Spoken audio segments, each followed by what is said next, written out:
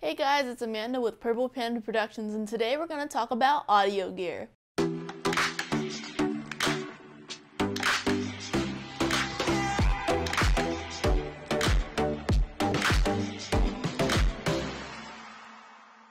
Now, since starting this YouTube channel, I've been messing around with different types of audio gear.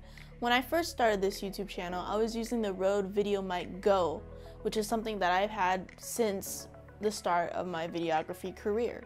And then I later bought the Tascam DR10L for weddings, interviews, and it's a really good mic for those purposes. And then recently I got the Rode VideoMic Pro Plus, which is said to be one of the most go-to shotgun mics for YouTubers, content creators, and others alike in this industry. But lately, it's been really disappointing. I've had a really tough time with it. I've transitioned from using the Tascam mic to the Go mic to the Rode VideoMic Pro Plus, and surprisingly, the Rode VideoMic Pro Plus has really not lived up to my expectations. Now granted, the price is $300 compared to the other two mics I have, and it's supposed to include all these different features. For instance, it's supposed to have a 2-stage high-pass filter, such as traffic noise from outside or like an air conditioning running, etc. It also has a 3-stage gain control where you can control how much decibels you want your audio to be. So if you're someone who talks very shyly, there's an option you can higher the decibels to plus 20 decibels, or vice versa, lower minus 10 decibels for your audio. That way you have more flexibility depending on your audio situation.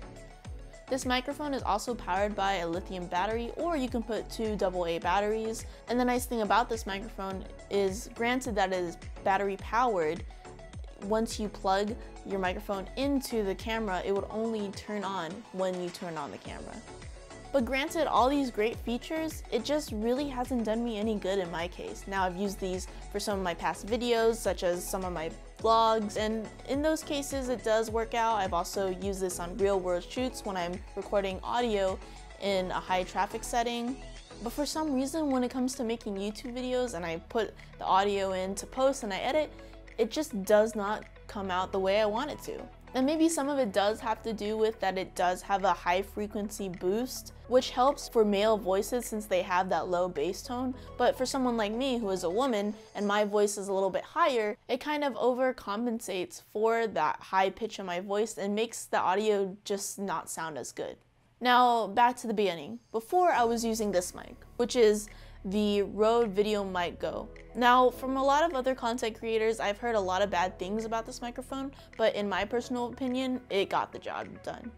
In my early stage of media production, I used this for everything, to record recitals, to record interviews, and in my opinion, it works pretty well. Now this microphone, I believe, only comes around about $100 or more. I'll put the price somewhere down here.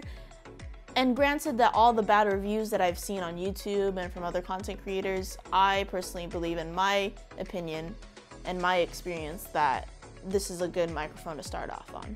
Now switching over to the Tascam DR10L, it is a lavalier microphone. Now the nice thing about it, rather than having to hook that microphone in to a separate Zoom recorder or audio recorder, it has the recorder itself come with it.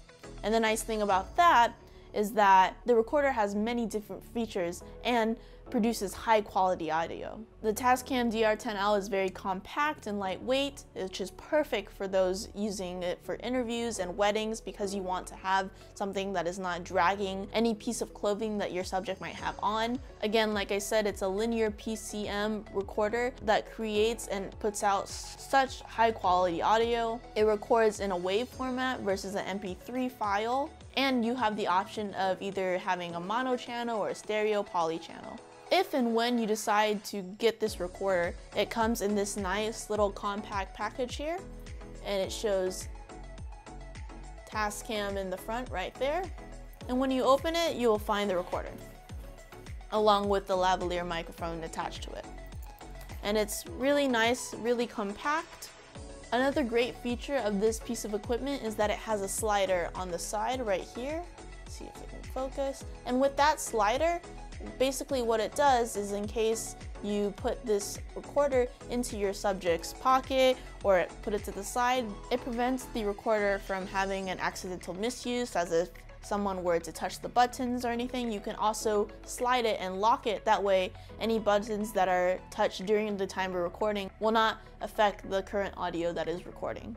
This recorder also has options to record a safety track. That way, if you have someone who's speaking a little bit louder, you can record 2 tracks at the same time, one at the normal level, another one a couple decibels lower. That way you can save that audio from peaking.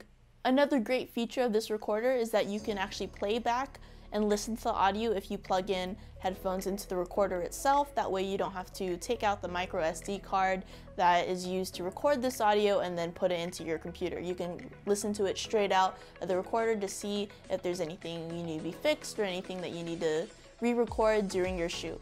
And one last great feature of this recorder is that it does come in 2 colors. So for those of you that are making wedding videos, flexibility of having 2 colors really helps well for hiding the lavaliers used in different pieces of clothing like black or white clothing. White for the bride and black for the groom and the officiant if you're using it in those settings. And now for an audio test. This is where it's going to really get interesting, and hopefully when I edit this back in my computer, when I'm all done recording this video, I hope that you and myself are able to see a difference. So this is the audio being used from the Rode VideoMic Pro Plus.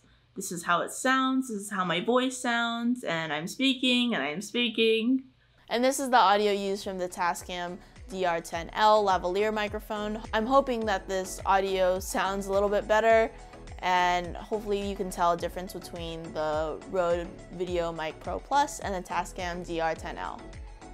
Alright, so hopefully you can tell a difference from the Rode VideoMic Pro Plus and the Tascam DR10L. This YouTube video was mainly recorded with the Tascam DR10L, so I'll be using that for the main source of audio. One thing to know about these different microphones is that if you do end up choosing the Tascam DR10L, you would have to do one extra step in syncing the audio from this mic over to your footage, whereas if you use the Rode VideoMic Pro Plus, that is already synced into the camera.